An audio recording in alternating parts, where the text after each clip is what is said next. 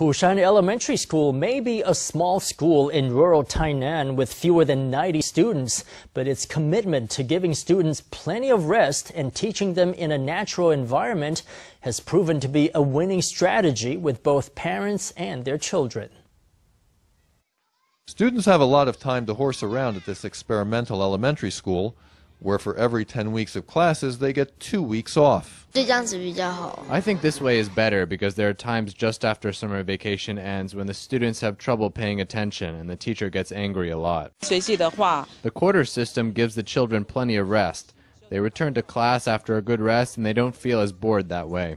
Hushan Elementary School became an ecological elementary school 5 years ago and created a natural teaching environment, making learning more interesting.